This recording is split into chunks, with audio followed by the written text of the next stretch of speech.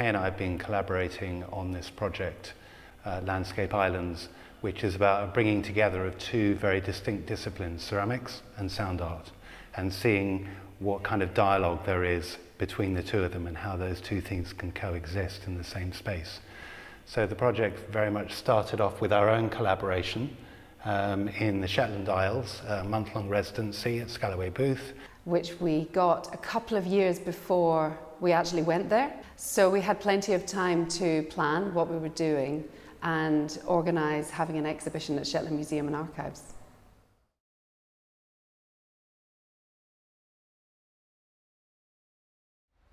We knew that we were going to make this exhibition, but we didn't really know exactly what we were going to do until we got there. And I think that's one of the best things about doing a residency, is that it's a time for investigation and exploration, and in particular in this instance to just immerse ourselves in the landscape and allow the landscape to shape what we made.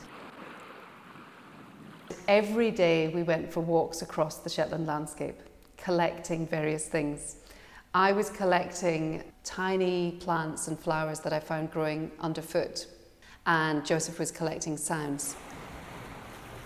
We mapped out a series of routes with the local wildlife trust to try and sort of maximise the potential for collecting really interesting sounds and plants. And in order to turn these tiny little things into something which is visible, I used a digital microscope. And I was concentrating on the sounds of the environment, just the ordinary everyday sound, which is a very quiet soundscape in Shetland. So a lot of these things go unheard as well. They just become part of the background noise. The title of the work, In a Shetland Landscape, refers to John Cage's famous piano piece from 1948, In a Landscape. And it's really about exploring the idea of what it is like to be part of the landscape rather than observing it from the outside. I very much wanted to get away, if you like, from the tradition of landscape painting, which traditionally would put a landscape in a frame and then you stand at a distance and observe it. By using the magnification process, I made them much more visible and almost like an immersive experience of Shetland that overwhelms the senses by drawing attention to these tiny things that you would normally not even see and injecting a huge amount of colour and texture into them. And that and the combination of sounds and being immersed in a 4-channel soundscape so that the sounds appear to be all around you as you're sitting in the space was how we tried to achieve this feeling of being part of the landscape.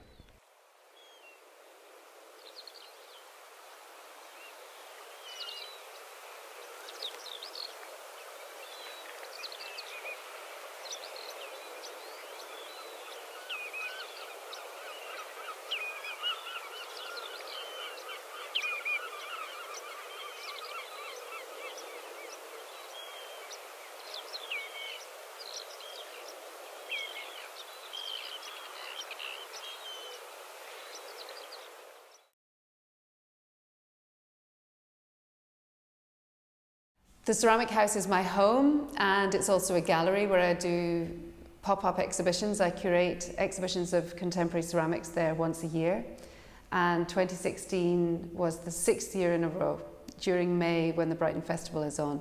It's an unusual house in that I have covered a lot of the surfaces inside and out with tiled installations, so you could say it's a showcase of my architectural ceramics practice. Each year I curate themed exhibitions at the Ceramic House, so it was a logical choice to link it to the Shetland project. All the artists live on islands. That does include Great Britain, which I am one. I found artists from Iceland, Ireland, the Isle of Skye, Shetland, Orkney, Sardinia, Bornholm, and of course the island of Great Britain. Some of the artists' work in the exhibition is more directly representative of the landscape, and others are more concerned with elements such as geology, archaeology, or the political landscape.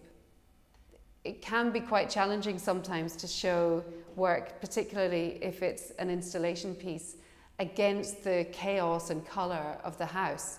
We decided to convert the garage into a gallery so that we could have a neutral space to show work in. We were keen to kind of make this new gallery space something where this ceramic and sound collaborations could continue.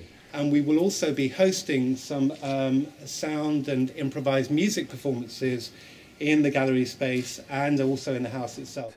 We invited sound artists to come and perform in the space, surrounded by the ceramics. And again, all of those artists, in some way, their work responds, even if it's quite obliquely, to some kind of notion of landscape. I introduced the project to our audience and also performed with my sonic baton, which was actually made for me by one of the residency artists called Mike Blow. It is very simply a conductor's baton, which has been adapted with an accelerometer, which is the kind of technology you have in a mobile phone.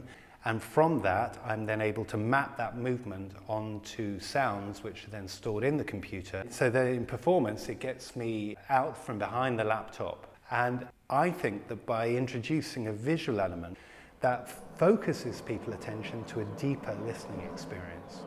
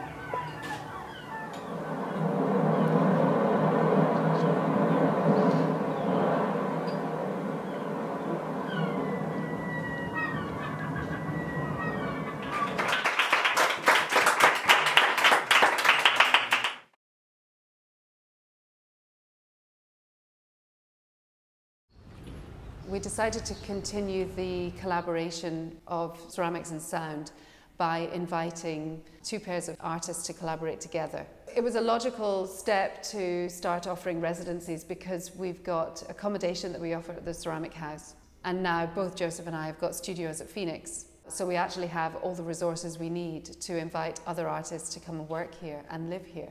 It's been an absolutely brand new experience for everybody involved. None of the ceramic artists have worked with sound artists before and vice versa. We invited the ceramic artists to come and live at the Ceramic House for 5 weeks and use that time to make a new body of work. The sound artists have been visiting and responding to the process that has in some ways been led by the ceramic artists. Part of that is a practical consideration because ceramics is a very time-intensive process. The landscape islands theme for me became what is the meaning of nature? Not just looking at nature, but what is it for people? And then I started looking back on old pagan religions. We threw around a few ideas, and then the idea that kind of came out and stuck was this idea of making something from Celtic mythology and somehow trying to animate that with sounds. And so one of their gods was Pan, and he was a god of the instinctual animal nature in human. It kind of is this intuitive process of working with the essence of something, and while I'm in the clay sculpting, it becomes more and more clear what it is about. We're both quite keen that the sounds are not just an illustration of the sculpture, but they kind of add some kind of new thoughts to it or something like that. And so what I'm doing at the moment is gathering sounds, and then we're going to try those out when I come back. Mike has been really good at really getting my thoughts and adding sound to the universe I'm trying to make around the work just brings in so many different layers of meaning. Yeah, that's what we're hoping, is that the final piece is kind of more than the sum of the parts. I just started to think about islands, and the isolation that makes an island is the isolation that the sea makes. And of course then it draws you to the beach and the coastline. So once I started to hook up with Ingeborg and got to know her inspirations, I sort of started to develop ideas from there. She talked about sort of the beach as you have the depth, the land and the sky, so it's very sort of three-dimensional. So I thought about using a surround sound and different speaker elevation as well. I have been building up these sculptures in reaction to the stones on the beach in Iceland. Ingeborg had said that she was interested to sort of play, sort of make sounds with the sculptures. So I thought that was a really nice idea. So that's how we decided to create the sounds. So I brought a violin bow and we bowed the sculptures. We used some of the stones from the beach to play around with inside, create sounds with that, and just the sculptures on top of each other. And then we brought the stones into the piece, like the sound of real stones to my ceramic stones, and that gave an opportunity to bring actual stones into the installation. When we were bowing the sculptures, it leaves sort of a white trace because of the resin that you put on the bow. And Ingeborg really liked the white outline that made, and it sort of reminded me of sort of salt deposits that you get on stone. Yeah, like the trace of the sound. So I really like that, the sound leaving a trace on the sculptures and the sculptures leaving a trace in the sound.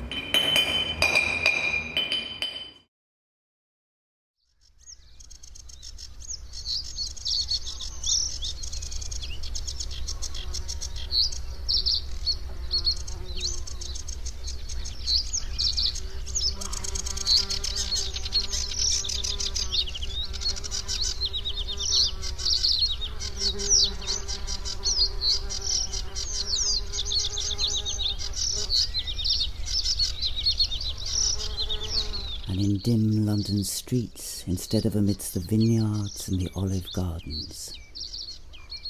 We know what happened to those who chanced to meet the great god Pan.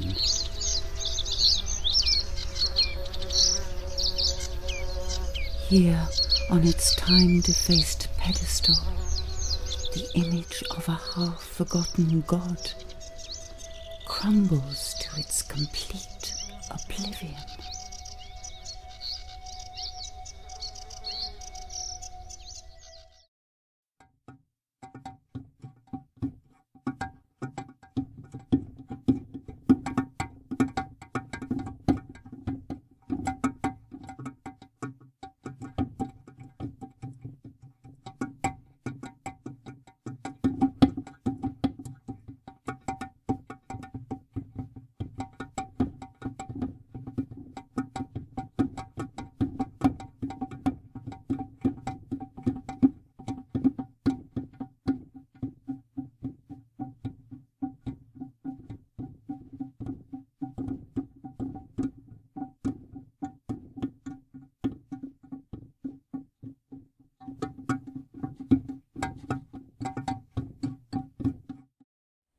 I've really enjoyed having the artists around all the time, that we can just continue the conversation at any time about what's happening and what we're all making and what the end result might be. You really appreciate to have the conversation about what you're doing at the time, not just your work that you already made or something, but what you're doing now.